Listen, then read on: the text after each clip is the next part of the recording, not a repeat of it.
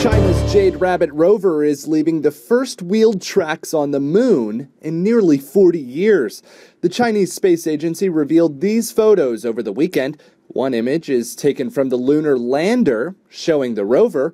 The other image taken from the rover, showing the lander. China becomes the third nation to make a soft landing on the moon.